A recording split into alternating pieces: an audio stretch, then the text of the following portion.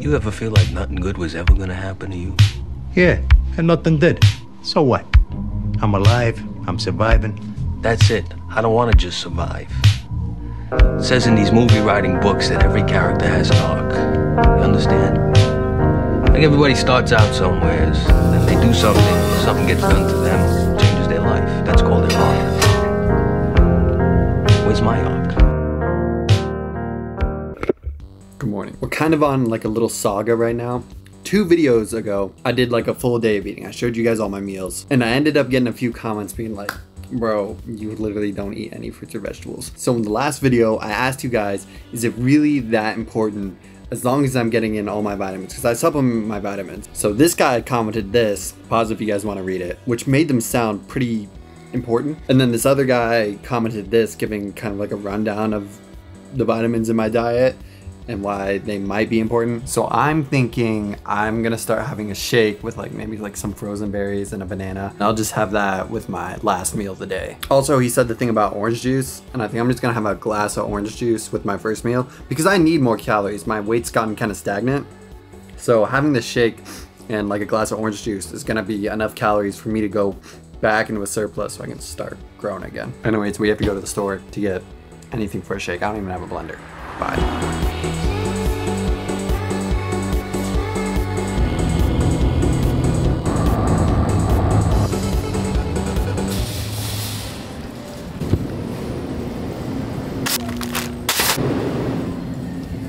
Am I going to regret buying the cheap blender, or is it worth it to shell out an extra $50? I think I'm gonna get the cheap blender.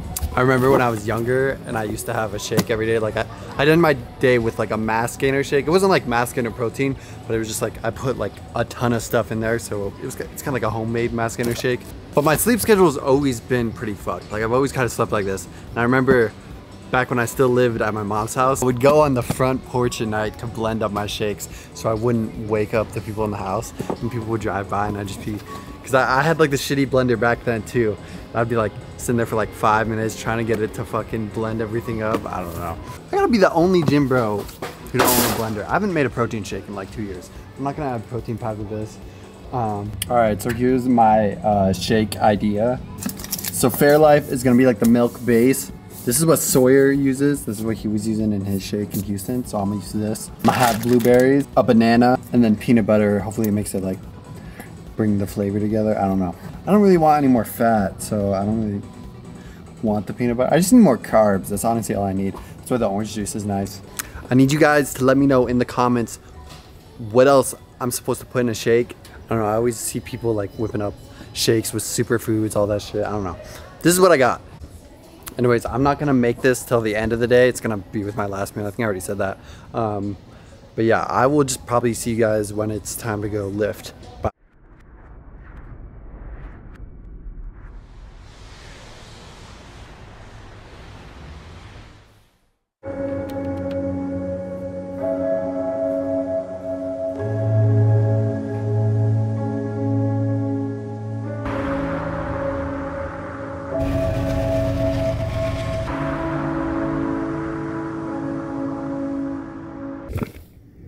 Yo, I know this isn't a unique experience and I'm not just being a grumpy hater, but do you guys find it funny how like us as guys who go to the gym is we'll just have like unspoken beef with just like a random guy in the gym? Usually it's like an older guy, or like subconsciously you think they're like trying to one up you or something. Maybe it's like an insecurity thing. I don't know. I just think that's funny how like we just beef with someone random. And like most of the time, these people, when I've talked to them, it's like, wow, he's actually a nice dude. I think most of the time it's just because they have like a resting bitch face or they got like a mean face. So it always seems like they're just mean mugging you and trying to one up you whenever you do shit. And it's like they're always at the gym at the same time as you, and it's like, fuck that guy. But there's actually no reason to be mad at him. He didn't do anything. For me, this is some legitimate hating and beefing that I do. Is like when I go into the gym and I see someone throwing up big weight, but they're half repping it. And it's like, I know you've been going to the gym for long enough to know that that's a half rep. To me, that's just like disrespecting gym culture. Like you'll see them squat 405 and then you'll squat 405. And it's like, Does this guy like in his head think that that's the same? That your 1/8 squat is equal to my high bar ass grass squat? I don't know, maybe they're that delusional. Yo, one time I actually do have legitimate beef story. That sounds weird. With this one guy at the gym. Nick P story time. So at this other gym that I went to, I was going for a deadlift PR. It was 605, which is 6 plates and a 10. This is relevant later on. And I go to attempt this, and this guy is like near me with his son.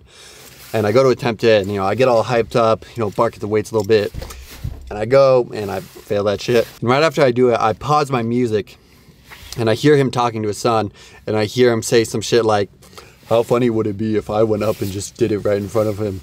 And I've seen this guy deadlift. Like at most, he's doing like 425 for like sets of 3 or like 405. Like there's no way in hell he's gonna go up and pull 605. And I know he was probably like embarrassing his kid because his kid was like, I don't know, I couldn't do that much. It seems like a lot. And the funny thing is I hear him talking and he's like, how much is that? 425, I think. Because 425 is 4 plates and a 10, and I did 6 plates and a 10. That's why it's relevant. And then he's like, oh, maybe 515. So that's 5 plates at 10. He's getting there. I think that's around the time he realized that there's no chance he could ever lift that much. I think this guy was just mad at the world because he lost all his hair. And then I think after he realized how much weight it was, he actually came up to me and he was like, so why do you pull sumo? Why are you comparing yourself to someone from a different century? Why are you taller than your hair? And looking at this guy's build, I know he's someone who would literally pull less if he pulled sumo. And I hit him with the, well, it's just what works for my leverages. You know, for someone like you probably pull less if you tried sumo, because he's built like one of those 2000s white refrigerators. I don't know. Random story time. Real gym beef. Not really though, because come on, bro's never pulling as much as me. Anyways, we're gonna go hit a push day. A lot of you guys said on my Instagram story that you guys want to see more leg days. Next vid, we'll do a leg day. Maybe we'll do squats, maybe. The December Young LA drop, they're having like one big drop this month. It should be live when you guys are watching this video. Everything I'm wearing is from that drop, so if you guys want to go check that out, it'll be linked below. Everything I'm wearing is from the drop. Code Nick at checkout if you guys do want to support my videos and save some money. But yeah, let's go hit a push day. Bye.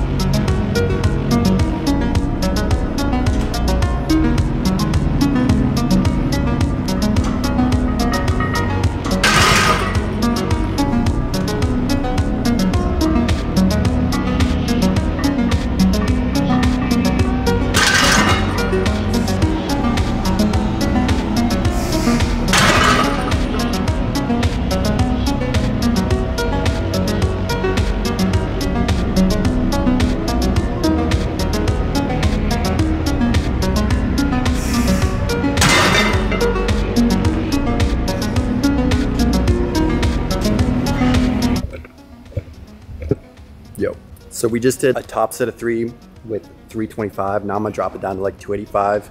Do like 5 sets of 5. Bench has been like shitty recent, not shitty, but like stagnant. I mean, I'm still kind of around the same strength, but it hasn't been going up. There's really no excuse. I probably just need to eat more and train harder. You know, 90% of your gym problems, that's what's gonna fix them.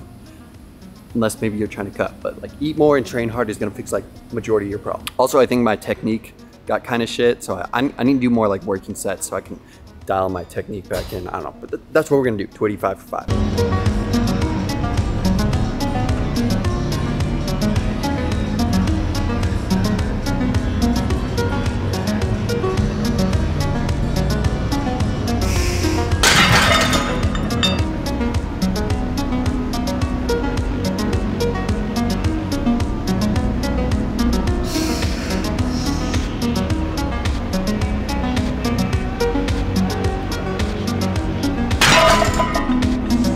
One thing I feel really like, I don't know, I guess lucky with is that I've never had like a serious injury when it comes to lifting. I think part of that has to do with like, I never really played sports as a kid. A lot of people have like injuries from sports that kind of affect their lifting for the rest of their life. One thing I do accredit that to, like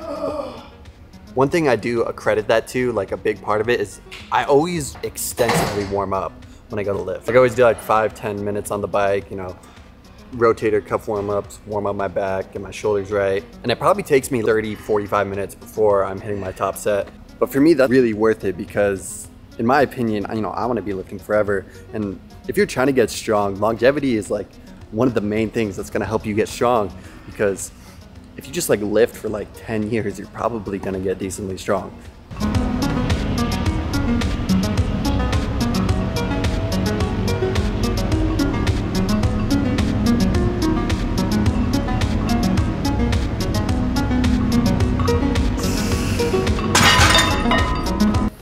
Like, I know I was hating on bro earlier from that story, but one thing he does have is he's at the ancient fossilized prehistoric age of like 35, 40. He's still in the gym hitting heaviest deadlifts. And that's how I want to be. Like, I want to be lifting as long as I can, you know. If I'm still hitting heavy deadlifts when I'm like 40, 50, that'd be fucking sick.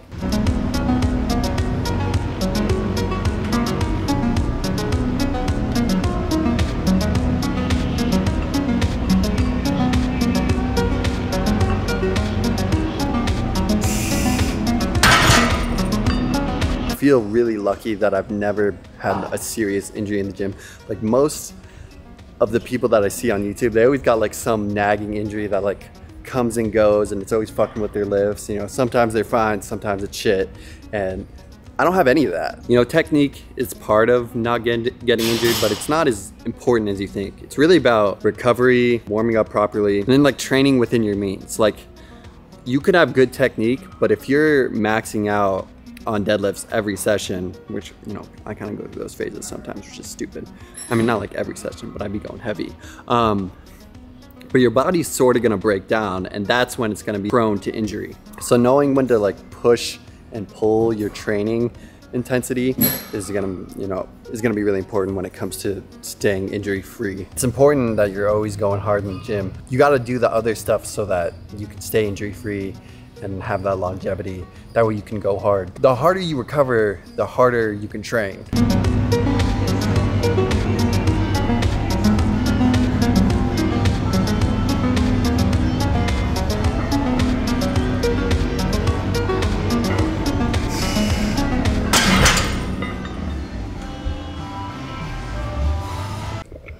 Anyways, that's all I got for bench today. Nothing that exciting. One thing I find kind of funny is when people are like, I don't do barbell bench press because dumbbells give you more range of motion. And then they go do dumbbell press and they'll go bust out some like 1/16 reps. I don't even necessarily think you get more range of motion out of dumbbells, because how often do you ever see anyone like going below your chest? It's pretty rare.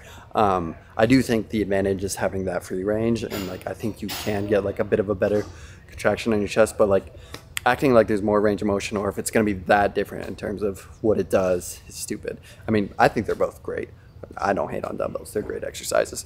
But I think it's stupid when people say that shit. I don't know. I always got hater opinions. I'm going to do this little push workout, and I will see you guys after. Bye.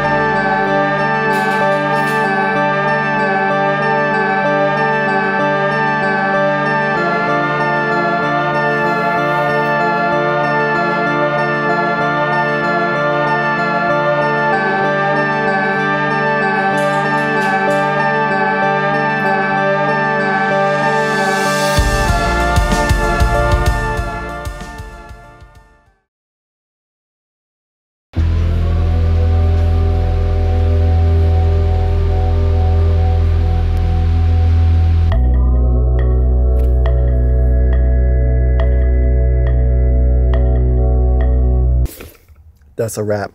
I was watching this vid from this powerlifter. Shit, who was it? I don't know. I watched it like 2 weeks ago.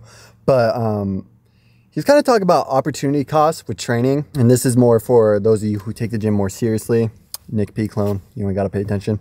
But basically what he was saying is like, every time you like skip a meal or skip a training session, like you may think you're only missing out on like, it's only gonna like set you back a little bit, right? But you're also missing out on like the benefit of it too. So what you're actually missing out is like twice as much as what you think it is. Now, obviously you can't be eating perfect and training perfect always, you know, sometimes life gets in the way. Like maybe you got finals or life shit, I don't know. To be honest, when I would have like a big test, I remember I used to watch lectures between sets. They didn't work that well, but I wasn't gonna skip the gym for no test, which is not good advice. I don't know, if you guys are really trying to make the most of it, that's why staying consistent and disciplined to your plan is really important, because they really do add up over time.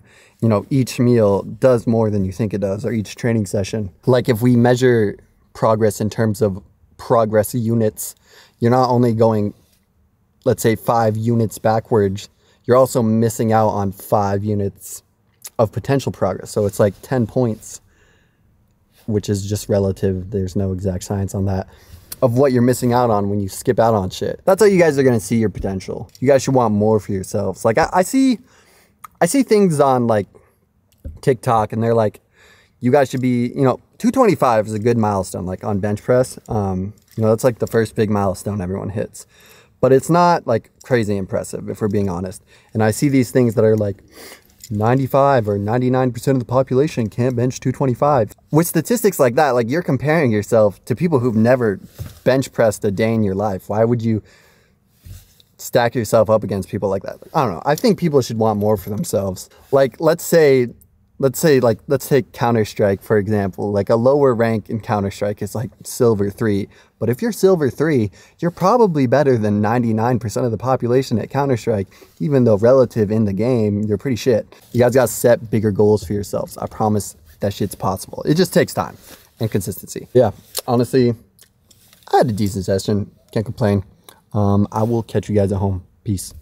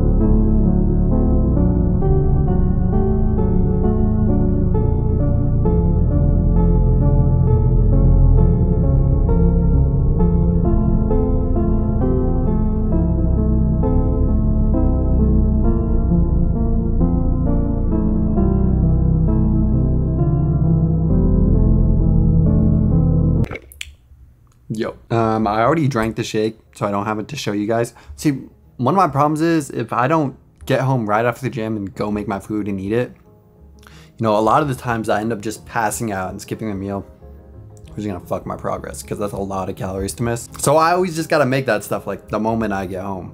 I'll go through phases where I'll get in bed, I'm like, okay, I'm gonna just chill for 5 minutes, and then I just pass out. Yo, this is random. Do you guys ever feel bad for random things? Like at the gym today, I was watching a reel my friend sent me, and I like verbally laughed at it, but like right as I laughed, someone was coming up the stairs and I looked at them laughing. It wasn't like hysterically laughing or anything like that, but it was just like a laugh. And it seemed like someone who was like new to the gym. I don't know, I just hope they don't think I was like laughing at them.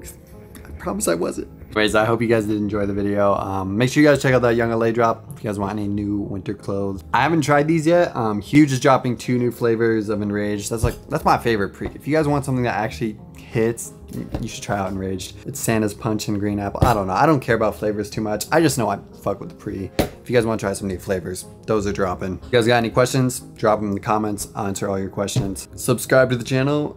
Yeah, but that's all. Peace.